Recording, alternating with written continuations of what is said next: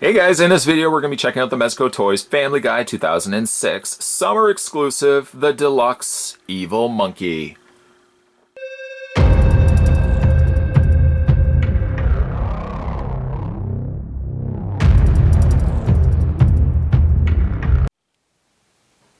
A rather funny story about how I picked up this one. I knew he was coming out back in 2006 and he was going to be a summer exclusive.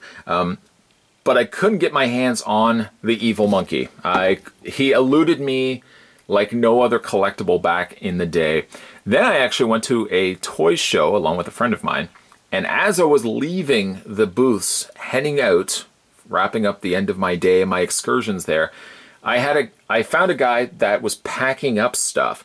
And I saw the box, and I didn't think initially that it was actually the Evil Monkey. I thought he just had put stuff in that box, and I had asked about him. I said, you know, is that the Evil Monkey from Mezco Toyz? And he said yes. Well, sure enough, I ended up picking this up for my venture out from the convention. It was a very, very small convention here in Canada, and I think I ended up picking this one up for, I want to say, about $35 to $40. Maybe it was about closer to $35. I can't even remember because I've had this in my collection for, I guess, about 8-9 years now, and I just never reviewed it. It just has sat in a closet, and I thought one of these days I want to review the Evil Monkey, and of course now that moment is here. I feel like I did spend about $30 for this. It might have maybe just a little bit more, but he clearly didn't want to carry it back to his truck or his car or whatever got him to the convention. So I think I made off with a pretty good steal here. Now the monkey is tall. It's 12 inches tall, just to be exact. I've got a tape measure here, which I should probably start making use of in future reviews. But yeah, it's not 100% 12 inches tall. In fact, it's actually closer to 11 inches tall. And perhaps the head doesn't really move any further up than that, so I think an actual read of it is closer to 11 inches and not so much 12. One of the big perks to this particular piece is that it's flocked. In other words, it has that raised texturing that you probably have become familiar with if you collected like the old Masters of the Universe figures, where like the Panther or Panther or whatever the little cat was that Skeletor rode had that flocking to it. And Mossman also had that flocking to it. So the flocking makes up the majority of the figure. The top, the arms, the legs, and of course the back where his tail is situated. The downside to having it flocked, though, is eventually, there's not really much you can do about it, but eventually flocking will start to wear itself off, or it will just start disappearing depending on how much, of course, contact you have with it. Things such as the tail are posable, but when you are rotating things such as this, you're probably going to be wearing away that flocking. It does have some posability. We'll get into that in a second, but essentially the reason why I want to pick this up was probably the same reason why most people would pick this up, and that's the fact that you can angle the head and you can literally have the monkey pointing down at you. If you have it up on a shelf or something like that, you can have the Evil Monkey pointing down at you like it's going to kill you. And I hope even though I've packed it away in a box for as long as I have, this monkey has no ill intentions towards me. The majority of the paint, the plastic-wise on the monkey, is almost like more of a, I want to say almost the coloring of a chocolate milk. Kind of like a creamy brown color, which doesn't actually match the same coloring as its feet, as it does to the chest. The chest is actually a lighter color than the feet and the hands here. Of course, you have the one very exaggerated pointed finger right at you, which is a trait if anybody has watched Family Guy. Family Guy is one of my favorite cartoons, but Evil Monkey was one of my favorite aspects of the Family Guy cartoon as well. The teeth, I think, could have been painted in a little bit differently. I mean, they painted it in white, but they didn't really go back and put in any of the little panel lining just to show those, just kind of separate those teeth. Maybe, I don't know, if adding additional black lining to it would have made the teeth look too messy, but something just to make it so it doesn't, from a distance, it kind of just looks like a one big white blob, as opposed to if they had gone in and maybe just lined this a little bit differently, you could probably have seen the teeth. But they did put a little bit of lining underneath the eyeballs, right where the lower lid areas of his eyes are. And of course, the notable thing about the Evil Monkey is that stare. He's staring right at you. Oh, he's staring right at you. These little dots right there signify his eyes. And again, it's a nice looking piece. I like all these little sculpted portions of his fur. Part of me almost wishes that this wasn't flocked, because I know eventually this is going to start wearing itself down.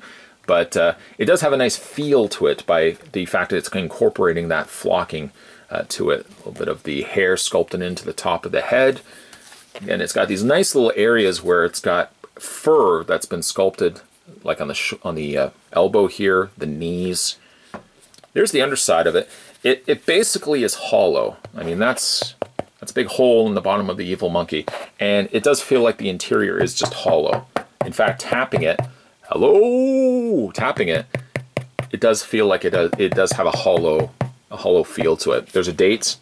It says Mezco 06 underneath, and Fox. Posability on this guy. Let's get this. This is basically going to be quick. There's not really a lot to be said for his posability. His head rotates left and right, but not really a lot though. It moves, well, I guess you could move it all the way around, but it doesn't make sense if he's pointing this way, why his head is going to be facing this way. So you probably will want to have the head facing around. The arms do rotate. So if you can actually get the arm further around, which I guess if you're going to have it up on a shelf, you would want the arm further down so that you can rotate the head all the way around and closer to the shoulder. The hands don't appear to rotate, but again, the arms do a good enough job of rotating on their own. They do hinge outward, as well as an all-the-way around motion. Doesn't look like the hands do rotate. The feet rotate, but again, the bottom part of the monkey is sculpted, so it's really only the feet that are going to turn. And lastly, if we spin around the monkey to the back, you've got slight posability in the tail, slight posability in the top portion of the tail where you can rotate that as well. It's a long overdue review. I mean, literally, when I started reviewing here on YouTube, Evil Monkey was one of the reviews I was actually going to start with, if you could actually believe it. It was one of the first videos I was going to start with. And I just thought, no, I'll do Spider-Man. I got a whole bunch of these spectacular Spider-Mans. And as they say, the rest is history. But in the back of my mind, I thought to myself, I'm going to go back to the Evil Monkey. I laid awake at times, tossing and turning, talking in my sleep. I'm going to go back to the Evil Monkey.